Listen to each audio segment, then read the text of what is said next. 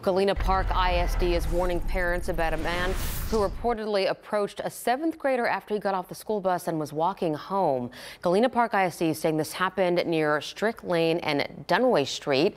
The student says a man driving a blue GMC truck asked him about his shoe size, then offered him a pair of shoes. When that 7th grader denied the offer, he says the guy got out of the truck and started walking towards him. But as traffic started to pick up near them, the man got back in his truck and took off.